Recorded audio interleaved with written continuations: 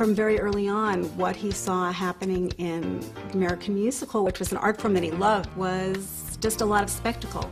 It was the era of the epic musicals from London, shows like Les Mis, Phantom of the Opera, and Cats. It was an era of kind of stuff that your parents would take you to and you say, what a waste of an evening. So that was the challenge he was facing, just as a composer and a musician. And his sort of mission was to try to bring the MTV generation and the musical theater world together, which is a very hard thing to do. If anyone was going to do it, he was going to do it, or the art form was going to die. John was very clear that he was going to change the face of American musical theater. And he'd say it to people, and it would sound arrogant or ridiculous or goofy. But knowing him, there was a quiet confidence about him, where in his mind it was just truth. I think there was something that he knew.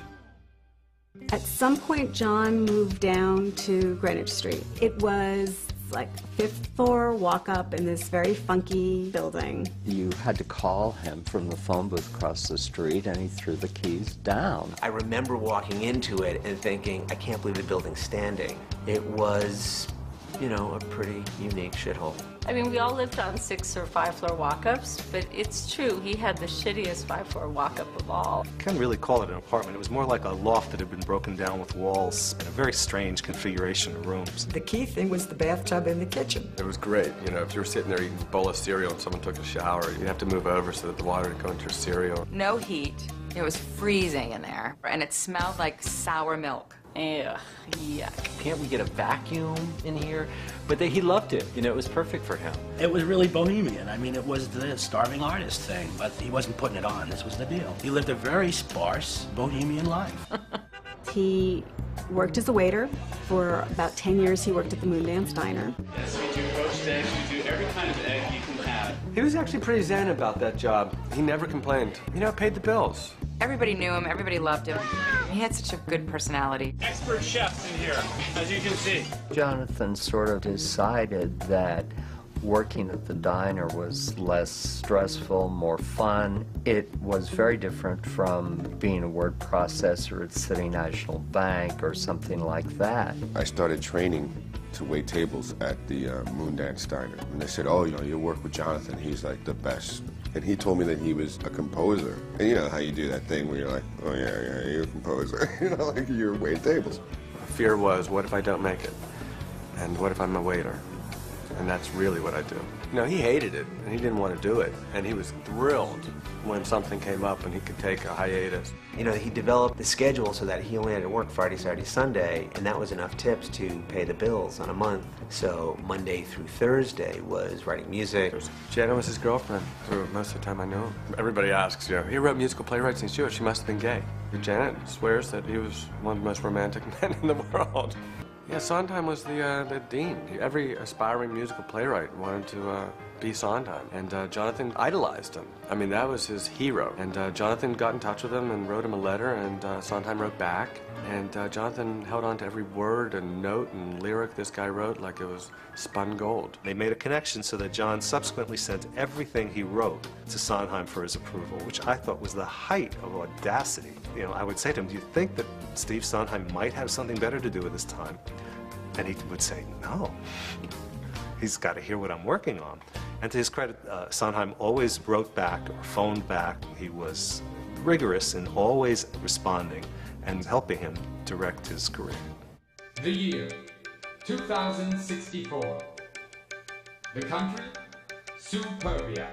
John worked very hard and long on a piece called Superbia, which grew out of a desire to do a musical version of 1984. The version of 1984 that he wrote in 1983. Quickly wrote a letter to the Orwell estate and said, can I have permission? They were like, no. 1984 turned into Superbia, and that was a 7-year odyssey. Superbia was sort of a futuristic fusion between the rock musical and your traditional Oscar Hammerstein musical. I mean, it literally had the whole thing.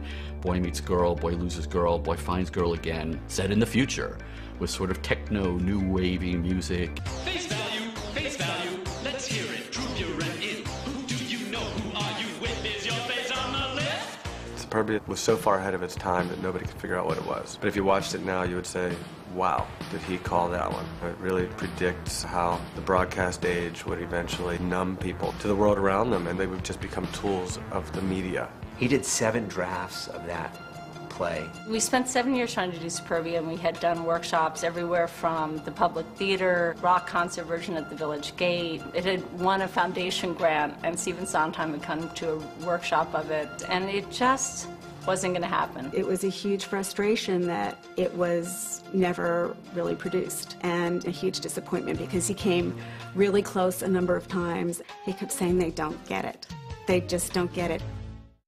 Jonathan's life, working at the Moondance Diner, trying to make a living so that he could come home every day and work on his musicals. Musicals that no one wanted to produce. He was on the edge of turning 30 and spending years and years working on Superbia, and that had come to nothing in a way, since he had nothing except some awards to show for it. Jonathan then spent 3 or 4 years working on Boho Days, a 90-minute rock monologue. No one knew what boho meant. So then he called it Tick Tick Boom. Tick tick boom, tick tick boom, tick tick boom. Tick Tick Boom was a way to respond to the sense of rejection that he felt. Tick tick tick, boom boom boom. I need about a half-pound bag of M&Ms. Someone get these people out of here before I have a nervous breakdown. I can't smile any harder and I want to shoot them. He said, okay, screw you, I'm doing a one-man piece, and it was my brother and a piano and a band. Our hero, rock musical writer, food service expert, Jonathan. It's not that I don't share my feelings, I just convert them into songs. Is this normal? Has turning 30 always sucked? What was amazing was that he told this story all through pop songs. They're singing happy birthday, you just want to lay down and cry. It's a really good snapshot of his point in life. I'm afraid of being stuck waiting tables forever. And I'm really honored. I mean, he dedicated it to me. So he didn't have money for a 30th birthday present, but he said, for my friend with the bicentennial eyes, because they were always red, white, and blue. We did a production at Second Stage for 2 weekends. Because we did that, Jeffrey Seller came to that production, that mini production, and that was how he learned of his work. The next day, I woke up and I wrote Jonathan a letter, and I said, I love your work and I want to produce your musicals. Jonathan was anxious. He wanted to get something going. And he felt as if he didn't get something going, he was going to explode.